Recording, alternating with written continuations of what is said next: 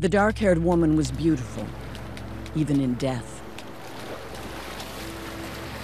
And the moonlight dappled her naked body.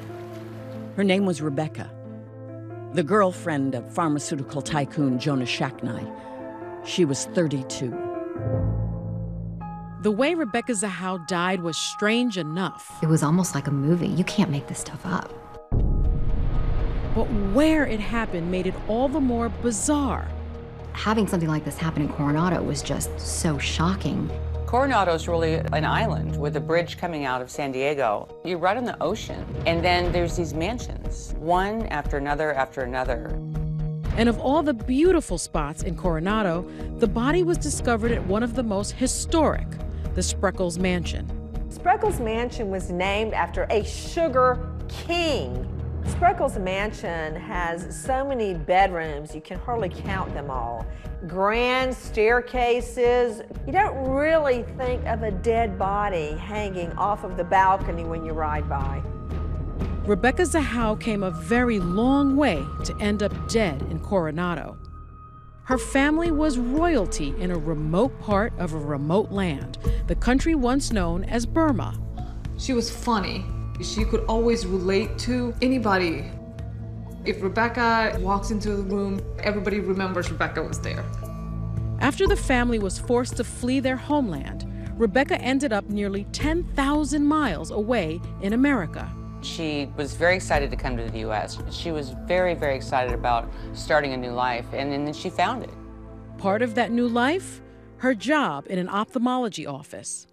She was an ophthalmology tech, anywhere from rooming people to getting them ready for surgery, like cataract surgery, any eye surgeries. Did she like that? Oh, she loved her job. One day, a patient came in whose eyes worked plenty well enough to notice the beautiful technician. His name, Jonah Shacknai. Rebecca was completely full of life. She was a very enthusiastic person. Rebecca had no idea what a catch she just attracted. Jonah Shacknai was absolutely loaded. This is the guy behind Medicis Pharmaceutical, which is the Coca-Cola of the medical cosmetics industry, a company ultimately worth billions of dollars. Jonah, welcome back to the show. Thanks, great to be here, Jim. Shacknai was a star in the business world, known for his innovative products. Medicis Pharmaceutical found the Holy Grail. They figured out how to create something similar to Botox. But when he met Rebecca, he says the attraction was much more than skin deep. Well, we both love to be outdoors. We're both workout enthusiasts. We both like clean living, clean food that just made it very compatible on a daily basis. The more he learned about Rebecca's past, what she went through escaping Burma, the more she fascinated him. I just had enormous admiration for her just because they were running and trying to find a place to have a stable life. Now it was as if Rebecca had stumbled upon Prince Charming. But some say their life together was no fairy tale. Rebecca Zahau's family was not keen on the relationship. There was no ring on the finger. He already had several children. 2 teenagers from his first marriage and a little boy named Max from his second. Max loved Rebecca. She was extremely attentive and warm, and she had no children of her own, and I think she was a great influence on Max. They had their own love story. There was friction between Dina Shacknai and Rebecca. Dina wasn't crazy about the new girlfriend moving in on her 6-year-old son. When you have blended families, you want, I mean, no mom is jumping for joy saying, oh, somebody else is going to be, around your child. I thought we had a good working relationship together. What was Dina's relationship like with Rebecca? It was not a friendly relationship. It was not friendly at all.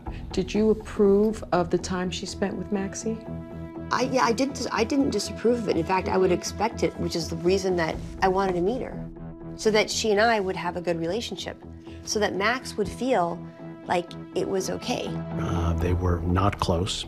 I think there were times when Dina made it a bit difficult for Rebecca.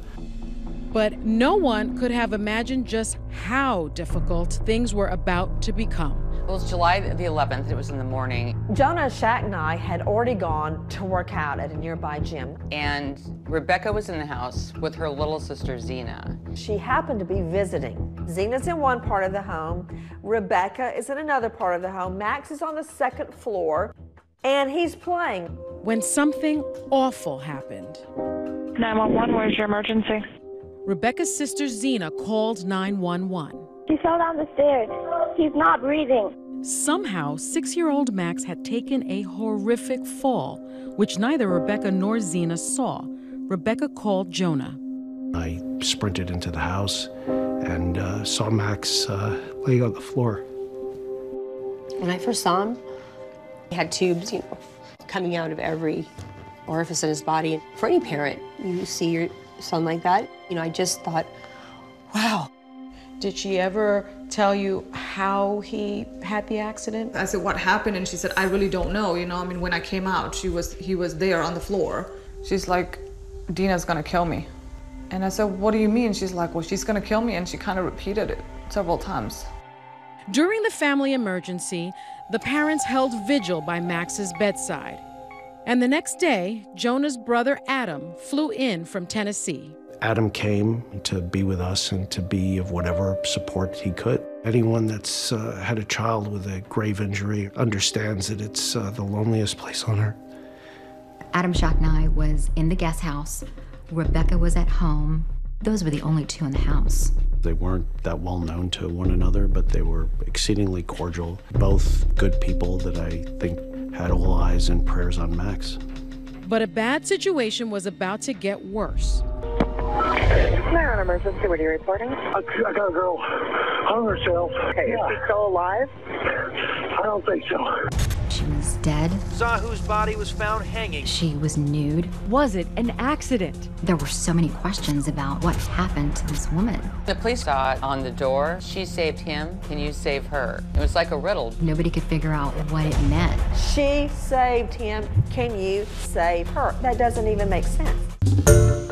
Hi everyone, George Stephanopoulos here. Thanks for checking out the ABC News YouTube channel. If you'd like to get more videos, show highlights, and watch live event coverage, click on the right over here to subscribe to our channel, and don't forget to download the ABC News app for breaking news alerts. Thanks for watching.